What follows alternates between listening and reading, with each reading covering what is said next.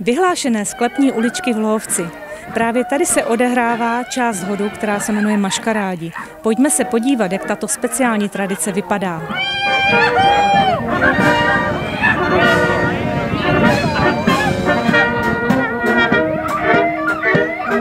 Máme pondělní dopoledne a svátečně oděná chasa přichází ke sklepům v Hlohovci za doprovodu dechové hudby Skaličané. Schází se i mužáci z Hlohovce ve sklepě Jošky Lipy, aby zdegustovali víno a dechovou hudbu vystřídali svým krásným zpěvem.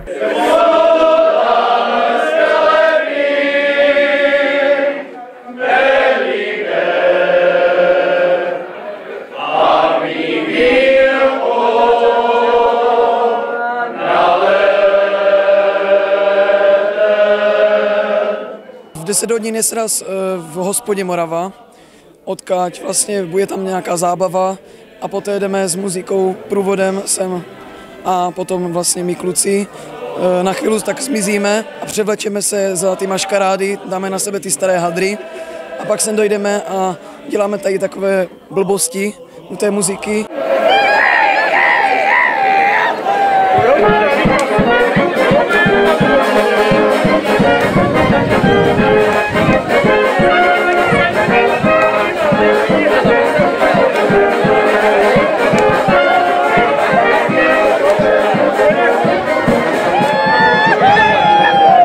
Šohajové z chasy nastupovali postupně a zamotaní ve všech těch hadrách tančili verbuňk, kuřátko nebo také solo s děvčaty.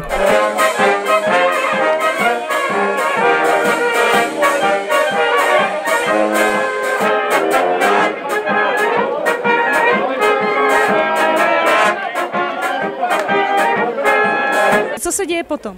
No, jsou ty tanečky, blbinky, ale pak vlastně na určitou muziku začneme ze sebe strhávat ty hadry až úplně do spodního prádla. Jo. Trenky zůstávají, jo, to jako musí být.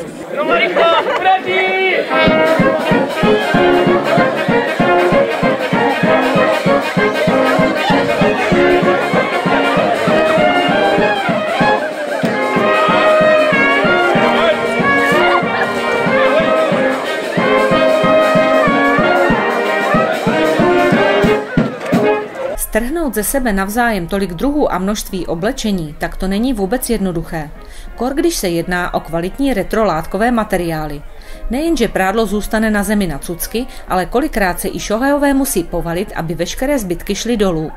A když už to všechno konečně máte, doběhne ještě další nahastrošený záškodník a dechová hudba Skaličané musí potom hrát pořád dokola. Už ani nevím, kolik těch koleček bylo, ale bylo jich hodně až do poslední ponožky.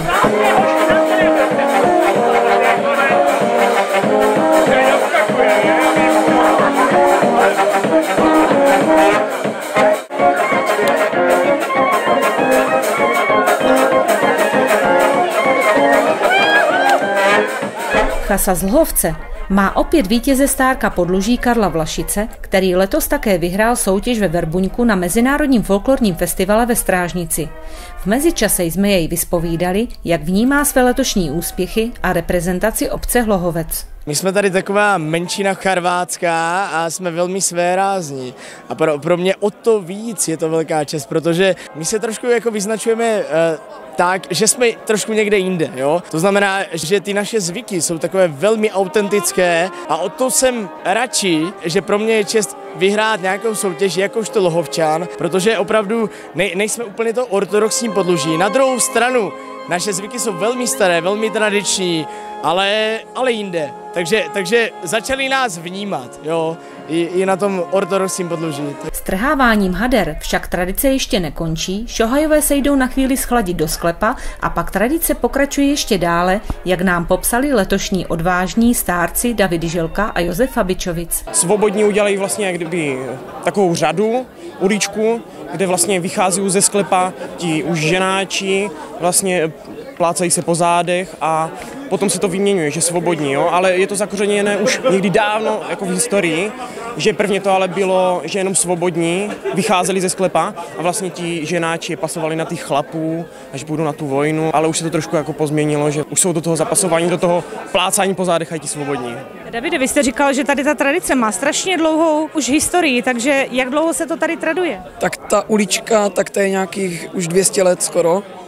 A tady ty Maškarádi, tak to je od nějakých 50. let minulého století. Snažíte se to neustále udržovat a je to vlastně pro vás třeba takové asi nejlepší část těch hodů, nebo co říkáte na tuto část? Víte, tahle část je taková specifická, my si prostě užijeme úplně se vší počestností, hlavně jak si to oškubeme, v podstatě vybouříme se tady u tohoto a pak odpoledne se potkáme v těch krojích, takže jako to pondělí v tomto specifické u nás, že dopoledne taková divočinka, ale zase odpoledne se už vrátíme k tomu takovému tradičnějšímu úplně a do těch krojů a se pod májou se zatančíme, takže jako v tomto je to krásné to pondělí vlastně, jo.